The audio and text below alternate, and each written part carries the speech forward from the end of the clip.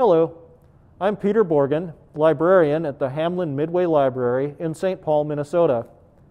This is our 27th year of hosting the Fireside Reading Series, and we are thrilled to be able to carry on the tradition even in this unusual year.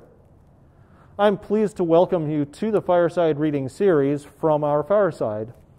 If you were here, we would love to offer you cookies and coffee or tea, and we'd all squeeze into our children's area for the evening and listen to great writers read from their books and talk with them about their work. Obviously, this year is different, and we are happy that you have chosen to join us in this new format to carry on our long tradition. Tonight, we are happy to feature Kao Kalia Yang with her book, Somewhere in the Unknown World, a collective refugee memoir. The St. Paul Public Libraries have copies of our featured authors' works available for contactless hold pickup at the Hamline Midway Library or via Library Express at other library locations. You can find all the details at our website, www.sppl.org.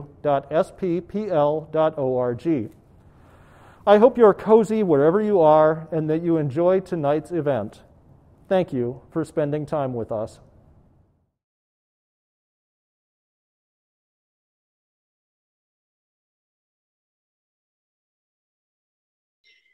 Thanks, Peter, for setting the scene. I'm Wendy Wharton, the Programs and Services Assistant for the Friends of the St. Paul Public Library, and I'm happy to be here with all of you tonight.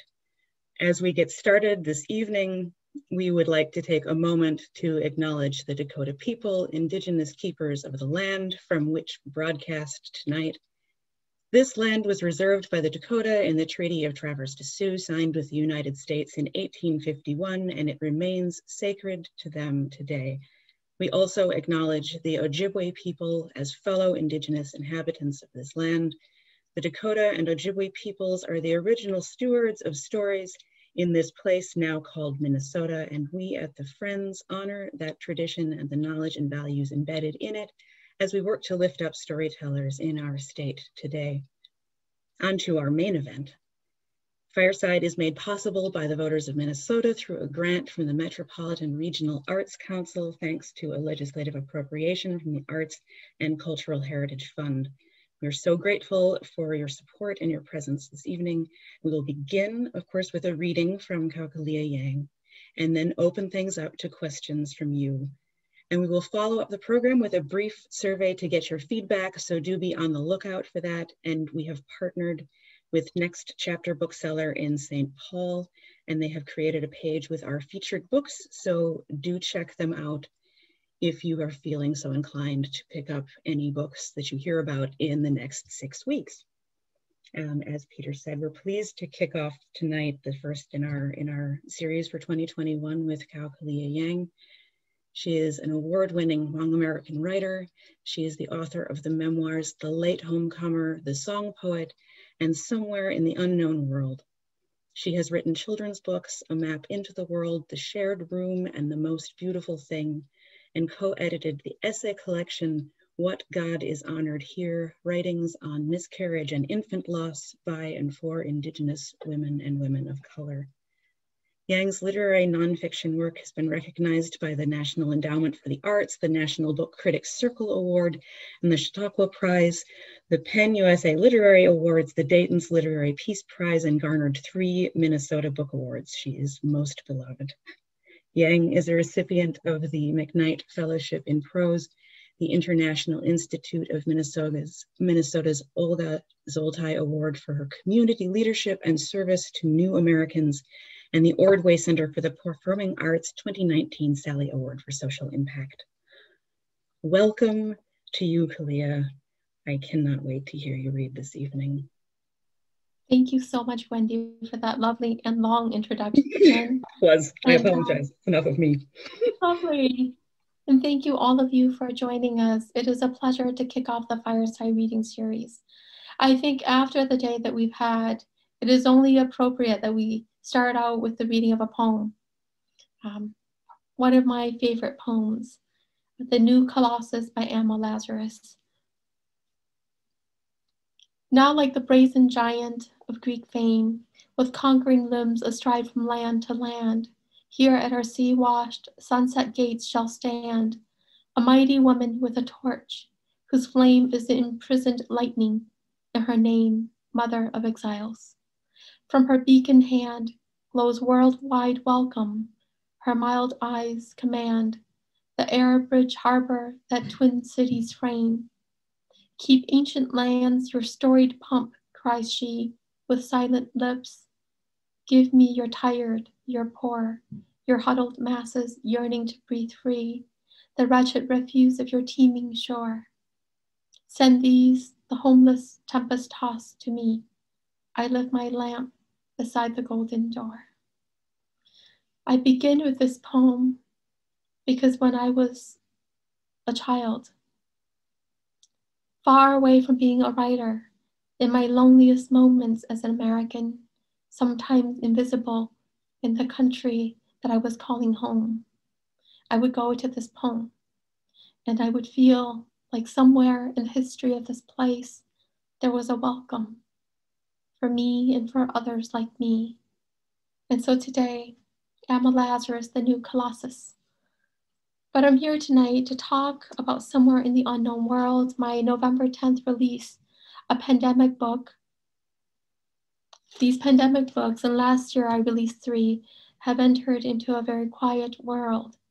But I believed each and every step of the way that once this quiet is done, there will be so much work, and that this book will be a part of the work that needs doing in this place we call home. I will begin with a reading from the book.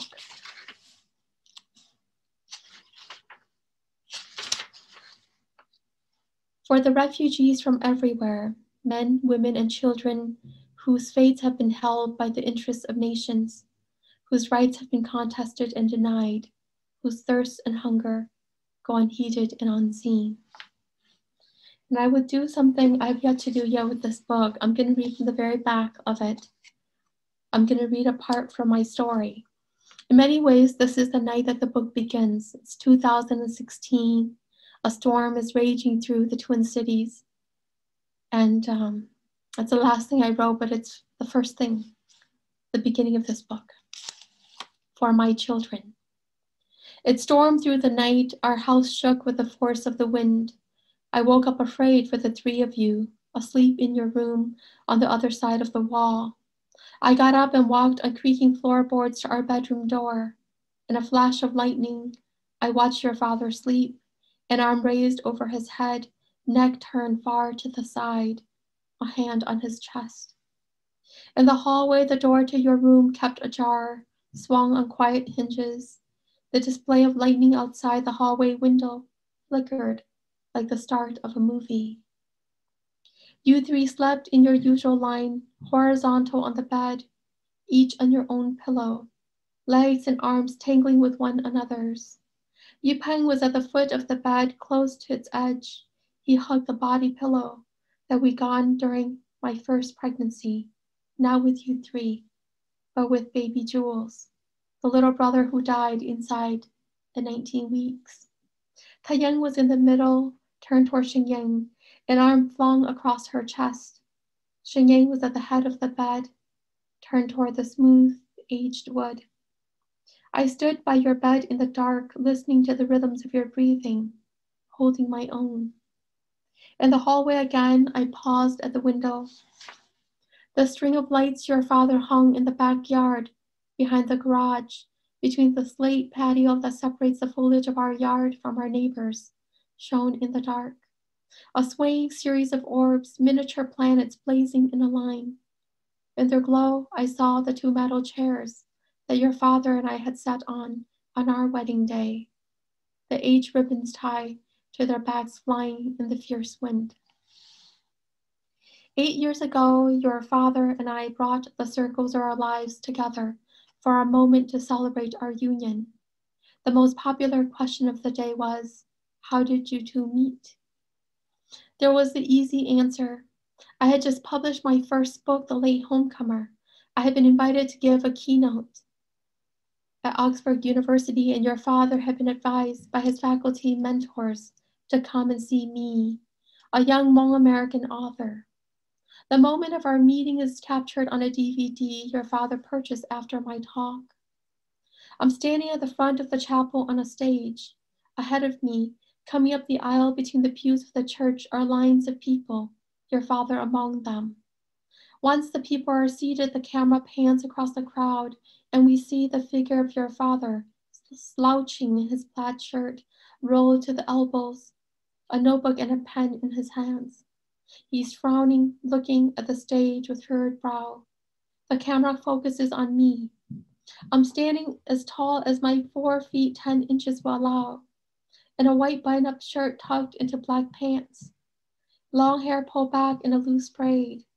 Halfway through my talk, the camera pans over the crowd again, and this time your father is sitting straight, smiling, eyes sparkling.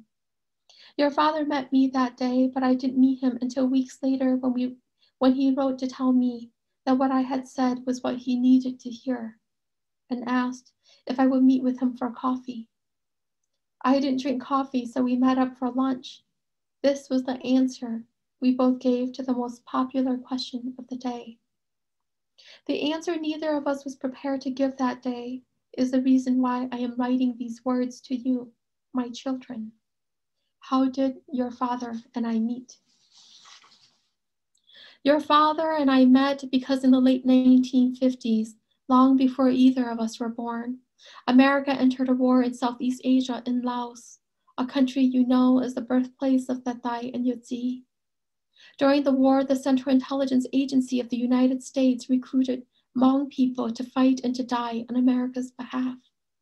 The Hmong were farmers from the high mountains, trained to tend to the earth. We could not win the fight against the communist soldiers. When Laos fell to communist rule, the Americans left the war with the highest-ranking Hmong military families. They abandoned hundreds of thousands of surviving Hmong to an incoming government that saw them as enemies. My family was one of the families left behind to face genocide. To escape death, the Thai and Yotzi fled across the Mekong River into the refugee camps of Thailand. I was born in Ban Vinai refugee camp. I was born with no memories of the war, but stories of how we came to be in this place we couldn't leave, waiting for food to come to us in huge trucks. Your father and I met because when the Americans left behind what would be called the Indochina Wars, they left millions of refugees in its aftermath. In South Vietnam alone, there were 6 million refugees, all fleeing persecution.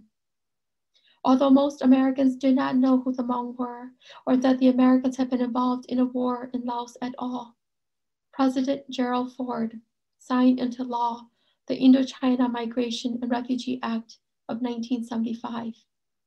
This act allowed for the resettlement of refugees from South Vietnam, Laos, and Cambodia. In 1987, my family was able to register as refugees of America's secret war in Laos through the United Nations High Commissioner for Refugees and applied for resettlement to America. I was 6 years old. Your father was 8 at the time, living a life in Milwaukee, Wisconsin, with his mother and father, their friends and neighbors. Neither of us could have imagined that our futures would be shared. Your father and I met because against tremendous odds, some Hmong people survived that war.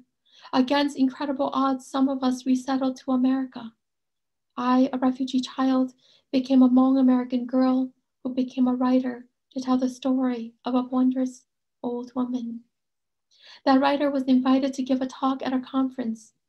Your father, a young scholar, had been in that room, and he heard me and wanted to hear more from me.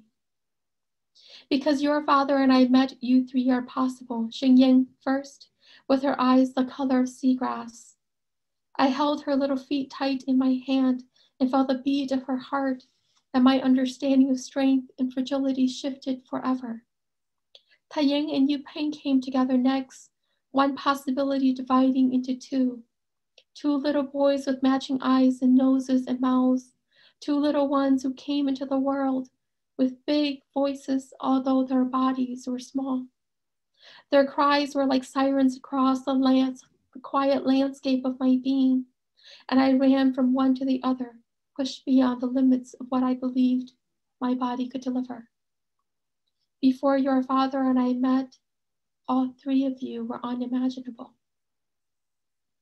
My children, you have inherited a world full of war, a world that has always been full of war. You are the children of a refugee. Do not forget this fact. The people in this book are people from your lives. Fong is an uncle of mine. Sia is a receptionist at the hospital where you were all born. Bayan goes to the college we pass every day when I drop you off at school on the edge of the highway, perch over downtown St. Paul. Kao's son and daughter go to school with you. Abba works at the college perch on the other side of the city, overlooking downtown. Afghanizada is a Lyft driver who stops for coffee at the cafe blocks from your school. Tommy is my dear friend. Chu is Daitai.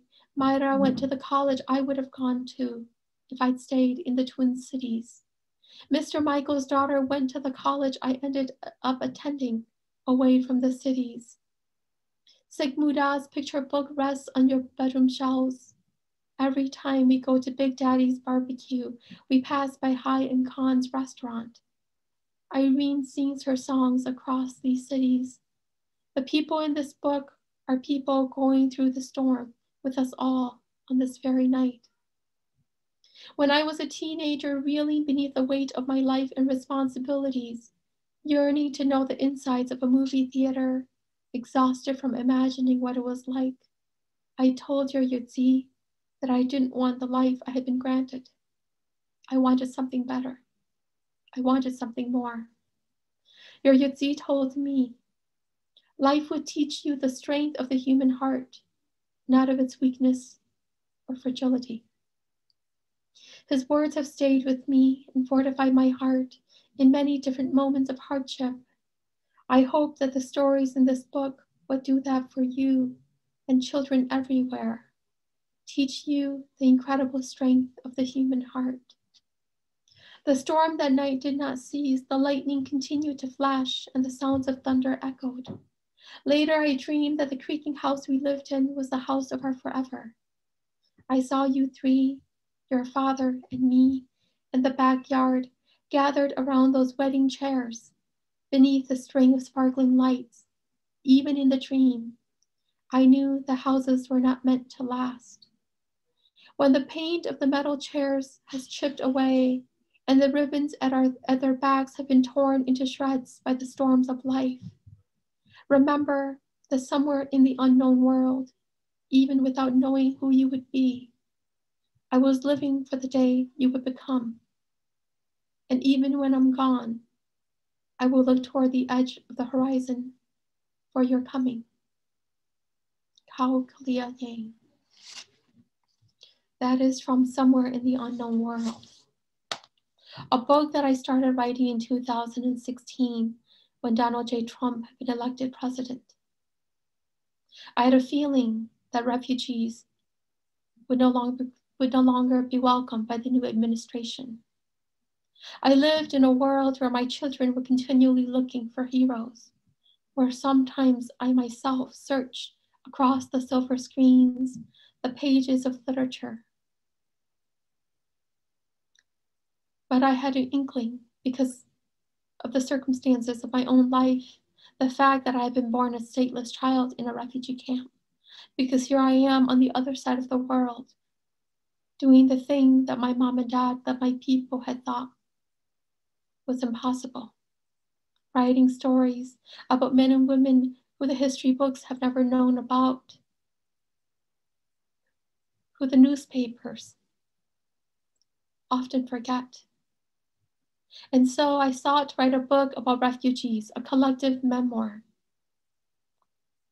about the men and women from around the world, from wars of the last 50 years, who are now gathered here in the Twin Cities to call this place home. Minnesota is not high for diversity, but we have more refugees per capita in the state than any other state in the nation. In a country, when we talk about refugee policy, when we talk about immigration, In other forms of legislation, we tend to focus on the East and the West Coast. I wrote this book as a Midwestern writer, as a Minnesotan author, knowing that the conversation needed to include us here too. It took me 4 years for this book to come into the world. First, I was gathering the stories, and then I was letting them sink deep into me, because I knew that I would not be offering a mirror for these stories, that what I was offering was not a reflection, but that I was creating portraits of each man and woman, of each individual who believed that I would do justice to their stories. And so on November 10th, at the end of the Donald J. Trump administration, near its end, the book finally found its place in the world. And I'm so thankful that that place is here and now, in this moment of our history, at this time in our country's history. As a new American, as a refugee child and writer, as somebody who believes in the work that we will do together when the sun rises again in the morning, I'm so very excited to share from somewhere in the unknown world. At this time, because I see that we have quite a few attendees, I'm going to invite Wendy to come back and we'll have a Q&A, and I'll let your questions dictate the trajectory of our time together. I come from a people, we believe firmly that what we have to give are our words and our tears, that this is a gift from one human being to the other. And so now I invite your words. Thank you so much. Thank you. I absolutely appreciate everything that you've done with this book. And it was, as it always is with your work, it was a pleasure to read it. And I just, yeah, I'm glad you bring your work and your words and your passions about those things to our state. Thank you, Wendy. We have from, this looks like, from, I despair of my technical ability. I apologize, everyone. Christina asks, how did you decide which of the stories to include? Because you do begin the book by saying that a lot of people approached you after other readings to share their lives with you, and how did you go about collecting the voices for this book? That is a wonderful question. You know, for me, in the beginning, when the Late Homecomer came out, I was 27 years old. I would do these readings, and oftentimes there would be refugees in the crowd. And usually they waited near the ends of the lines, and then they would come up, and some asked if I would ever be interested in writing their stories too. But I was a young writer. I was still learning how to carry my emotions, to carry the emotions of my community. And I was hesitant about my ability to, my hold over craft, the craft of writing. I was also deeply concerned about issues of representation, appropriation. As a writer from a marginalized community, I know the importance of representation. But by 2016, it's felt to me that the only reason I was not writing this book was because I was afraid. I was afraid of not doing it justice. I was afraid of getting it wrong. And so I allowed my faith, this understanding that the refugee situation around the world was an urgent one. By remembering the words that my father had said to me so long ago when I was just a child. When I believed that the dreams that my mom and dad had for me were too big and that I was too small. When I believed that perhaps I would be the biggest failure of their lives. I remember being in middle school and pressing record on a cassette player that my father had by his bed and telling my mom and dad these things. I remember how neither of them said any words to me and how I promptly forgot about this recording. And many, many months later, my father came back He swept my hair back, the Hmong gesture of love, and he said to me, "You're enough. You have to be enough. You are our biggest and our best chance going forward. You've always been and you will always be." Understanding that whatever fears I had, that I had to be enough. And so that's when I decided that I would go in search of these stories. I knew from the get-go that I would only ask for 14 or 15 of them, because every single person that talked to me, I made a promise to myself I would write their stories down.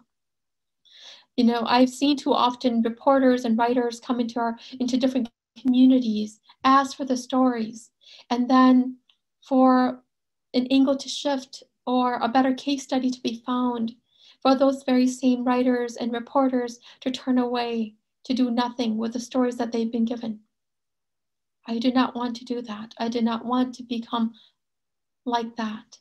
And so I promised myself 14 to 15 stories, 14 to 15 individuals, and I would write each and every single one of them down. And that's exactly what I did. I went to this different segments of my life. I went to my community. Kao and my children, they go to the same school. I met him, in fact, at a school event. You know, Sia's story, I said, Sia is a receptionist at my children's pediatrician's office. These are the people in my life. They are the people in my community.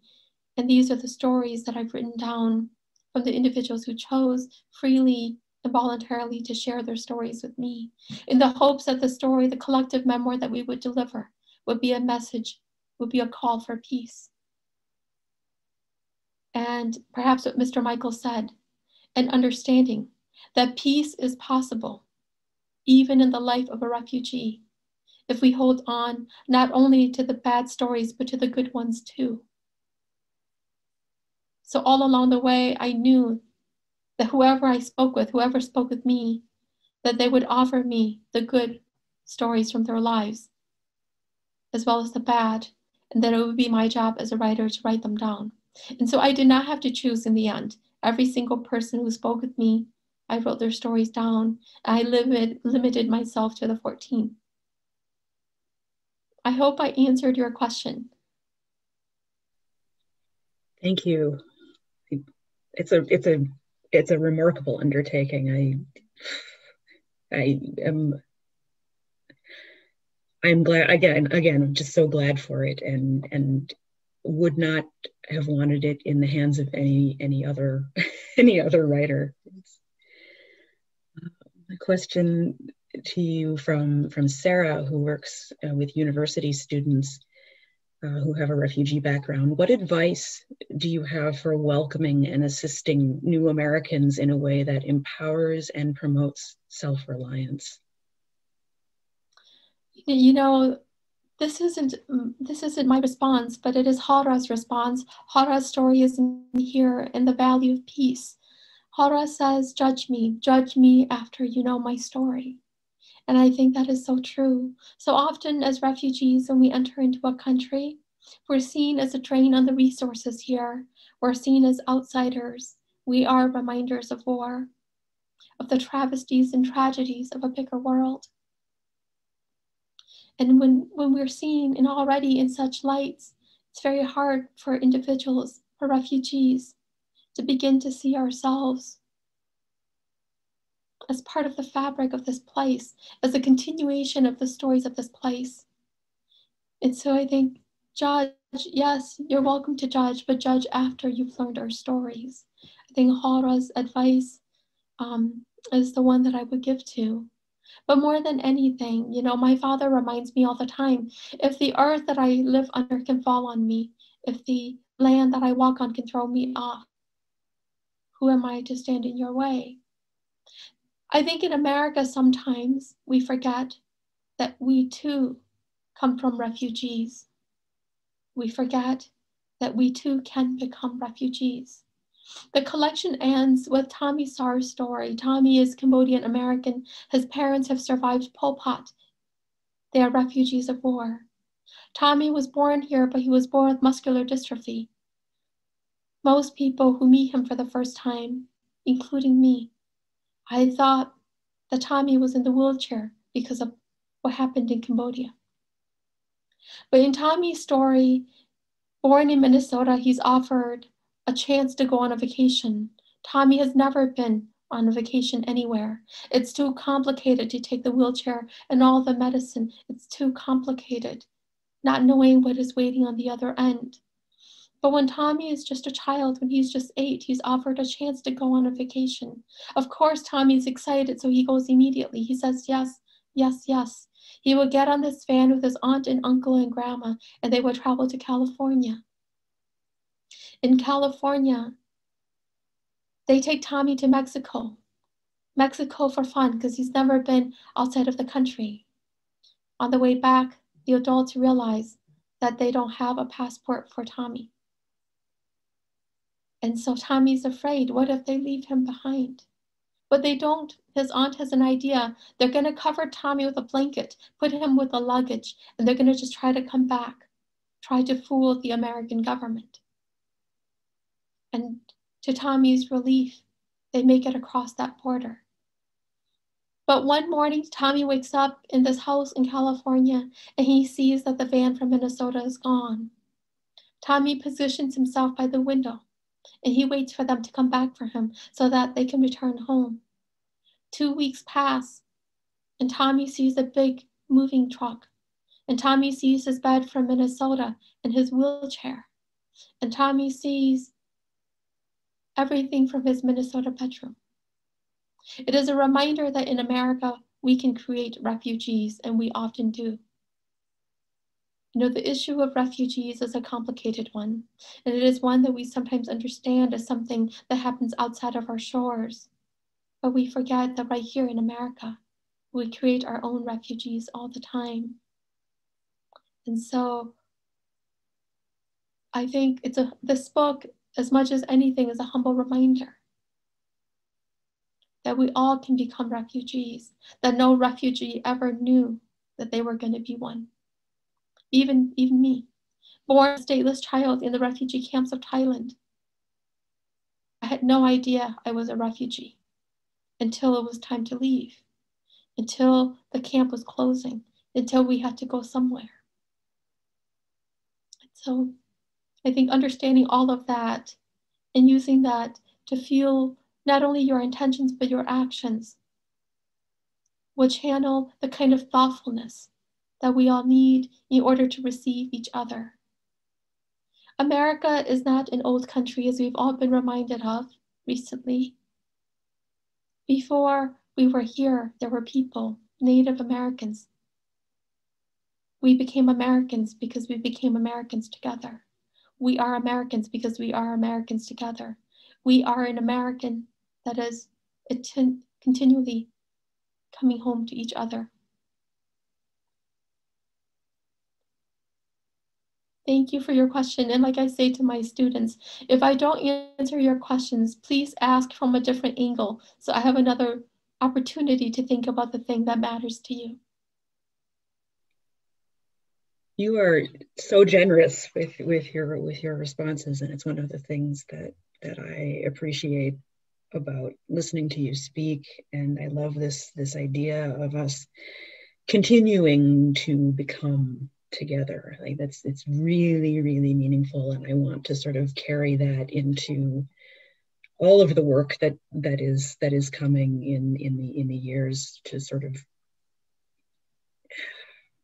rebuild a sense of ourselves after we've been so torn down by the last 4 years, I guess, and to do it better, to do it right, maybe.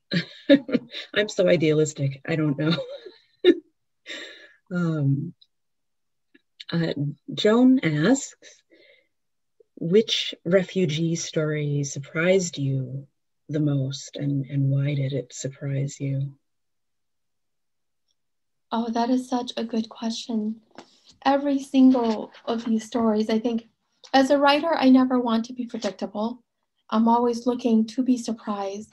But one of the stories in here, Afganzada's story, I think so beautifully and articulately captured the essence of the refugee. And I just want to read a little bit from it. So Afganzada is from Afghanistan. At the age of 19, he graduates from the university. He is brilliant. USAID are looking for workers, and so he volunteers. He works for them to help his people. A year in, he gets a phone call one day. It's from the Taliban. The Taliban says, you're wearing white. Your mother is wearing black. Who do I shoot first? The calls continue to come, and they get more and more aggressive. They know where every member of his family is. And so Afganzada goes to his supervisor, and he tells her what is going on. He looks for a way out of the country. The process itself would take 3 years to apply for the appropriate visas. There's no guarantee. Afganzada knows that he does not have 3 years. And so his family collect $25,000 US to get a human trafficker to send him out of the country. He ends up, of all places in Sweden, at a 5-star resort that has turned itself into a refugee camp for people from around the world.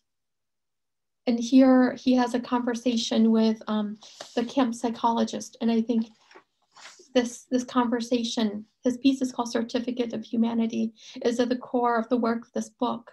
But it was, for me, a writer, particularly of nonfiction like me, you don't know how to dream of a story and articulation like this until you encounter it in the world. So he's in Skirbo Hargard, and it's springtime. The birds sang their songs. Refugees walked in groups of 2 or 3 on the green lawn. I was talking to a group of Eritreans, helping explain some concept about life in Sweden, when one of the staff walked over to me and handed me 2 envelopes. The first and the bigger envelope was from the US Embassy. Inside there was that long destroyed Afghan passport, made new again, its blue cover firm and stiff, and then a letter granting me residency in the US. The second letter was from the Swedish Immigration Court, granting me Swedish residency. I started crying. We all did. All of us refugees so hungry for some hope of a place to make a home. My fellow refugees from around the world decided they would have a big party for me with cake. We jumped, we danced, we hugged. The big question was, which country to choose? So that's the ending of his story, but this is the heart of his story. The camp psychologist got to know me well. At first, she was unsure about my mental health. She was baffled by my request for a certificate of humanity. She asked me if I believed I was human. I said, of course, but other people weren't so sure, so I needed help proving my humanity.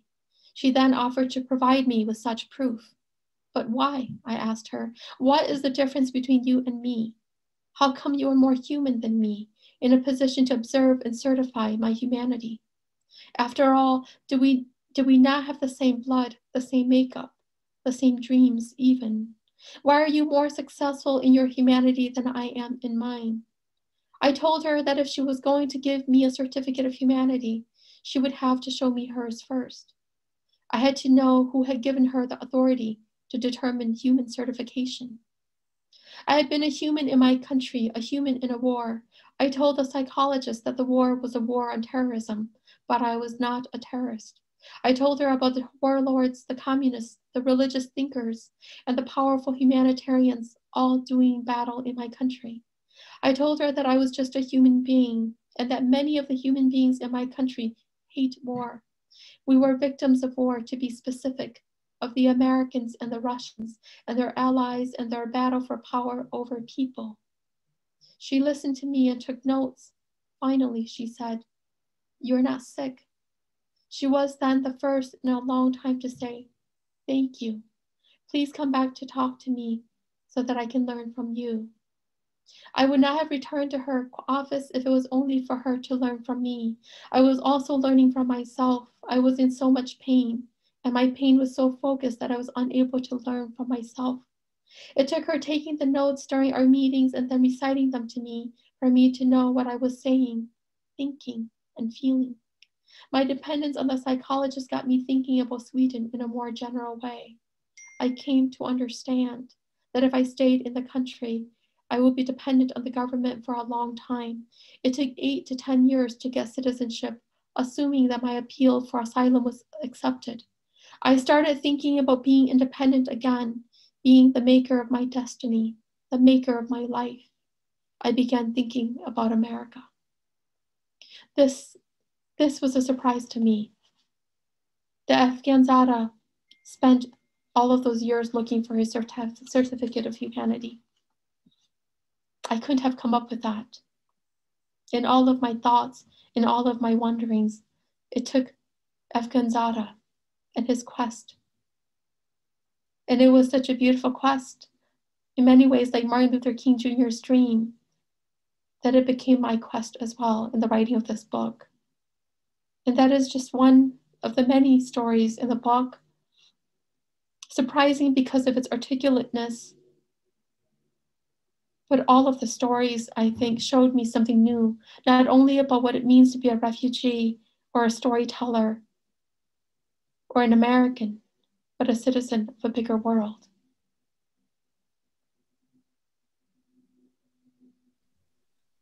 Absolutely, that one hit me too, and it was such a the concept of looking for a certificate of humanity was simple and profound at the same time, and I was really struck by it. And in kind of this vein of really sort of deeply listening to one another, and not seeking stories from a, as you were saying earlier, from a reporting angle or a case study sort of angle. I think this was from Gail saying, how can we prepare ourselves to be more welcoming of these stories from others in our communities? Okay, I like that idea of really listening to one another. Do you have wisdom about that? So I didn't talk for many years. I grew up mostly as a selective mute in the English language. In all of my years of not talking, I learned how to turn up the volume of my listening, and sometimes how to turn it off entirely. I learned that we could control these things. One of, I think, the most important things about asking people for their stories is that we have to be willing to listen all the way through without interfering, without trying to make it better, without trying to change the course of the story. When Mr. Michael from Eritrea talked to me about the camera inside his heart, all of the pictures that had been taken in his head and in his heart, pictures that he could develop into the world. We both understood that what I would do as a writer was try to develop some of these images into being with my words. But they were images of students, young students with places to go and ideas to share, all killed on the streets of Eritrea, of his beloved Asmara, with piano strings, with other things. And I knew that no matter how hard it was to listen, that it was harder for him to talk about them, to put them into words. We did this, we had this conversation in a Starbucks, not too far from his house, a Starbucks full of students, a lot of university students. And Mr. Michael and I wept. We wept for the stories and the images in his head and in his heart, the ones that he was developing word by word for me. And I understood the responsibility of bearing witness, of hearing it, and then carrying it forward. I think that is the hardest thing to do when you want to help. But my grandma reminded me often when she was alive that every time we have the power to help someone, we must be aware that we have the ability to hurt them. And I use that to guide me in my own listening, in choosing the projects that I do, in the ways in which I do it, in the ways in which it enters into the world. And these, I think, are just some of the thoughts. If you have the power to help, know also that you have the ability to hurt.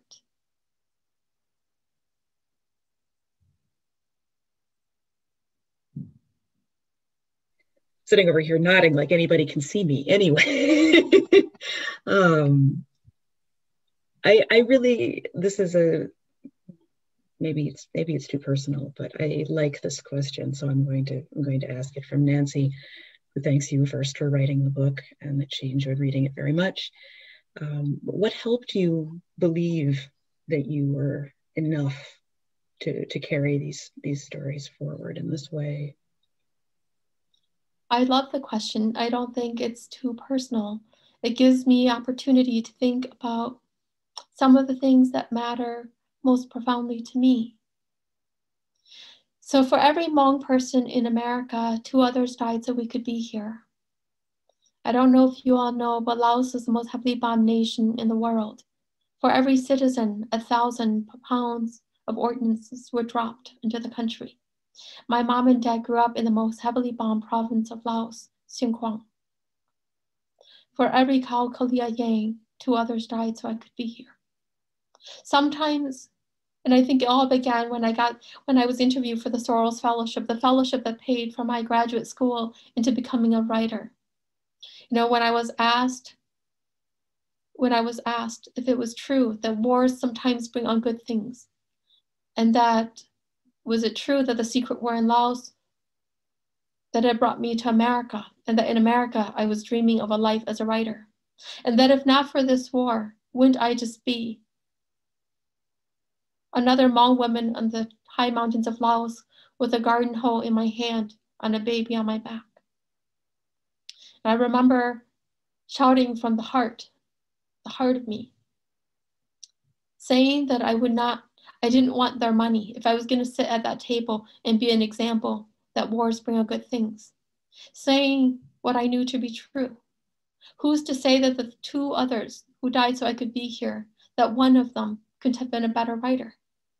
Or that better yet, that the 3 of us together couldn't have envisioned a better path into literature?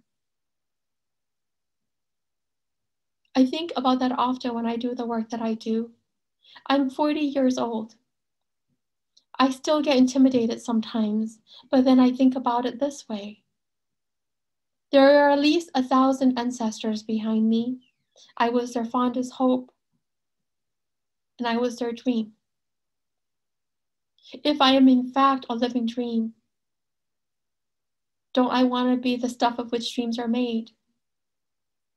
To live fearlessly, to live honestly, to live with integrity guiding me, to live with kindness in my heart, and a willingness to give love to a world that needs it. When I think about these things, I'm not afraid anymore. When I think about these things, I know that I live in the same world that created Martin Luther King Jr., Rosa Parks. I live in the same world that created all of the people in the history books, even if they don't sound like me, even if they don't look like me, even if someone like me has never been there before. Maybe that space is waiting. Maybe that space is ready. And so then I feel I'm enough. I feel that I have to be enough.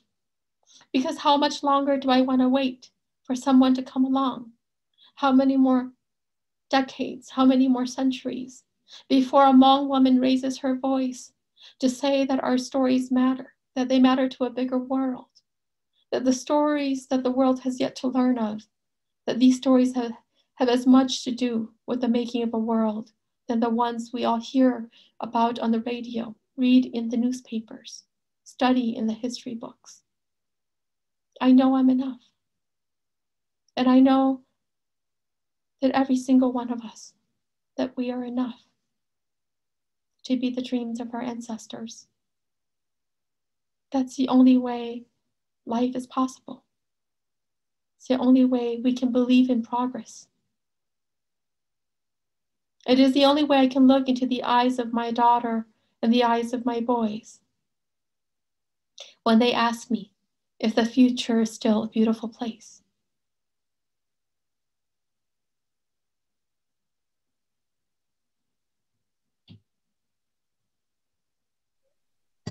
I'm gonna stand up and clap for the entire audience, and because I have to be the stand-in. I mean, it's the love is happening in the chat, but me, unfortunately.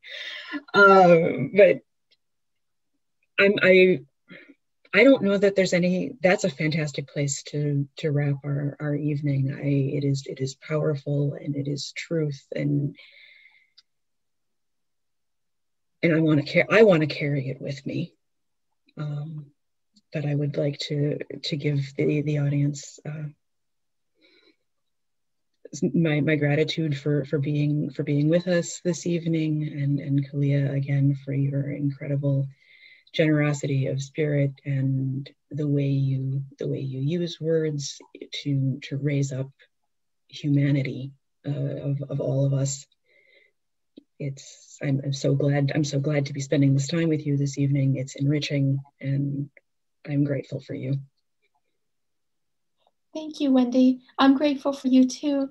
And to all of our public libraries, to the Friends of the St. Paul Library, but to all of you who, after a long 4 years, a tumultuous beginning to the year after today, that you found the energy, the love, the heart of our community, that the inspiration to come and join me tonight in conversation. Thank you for your wonderful questions. And I hope that when this is all over, we can meet in person and I can occupy all of my glorious 4 feet, 10 inches, and we can be in conversation in person. Thank you all. I am excited and full of joy to be going to bed tonight as an American. And I look forward to the rise of the morning sun so we can continue to do the good work of loving each other. Thank you. Have a wonderful night, everyone. Buy books from Kalia's website, from Next Chapter Bookseller, pick them up from your library. We will be back at this time next week with Lynn Enger, and I hope that some of you will join us then. And I miss you, Hamline Midway Library. I want us all to be there in the future very soon. Thank you. Thank you. Thank you. Good night.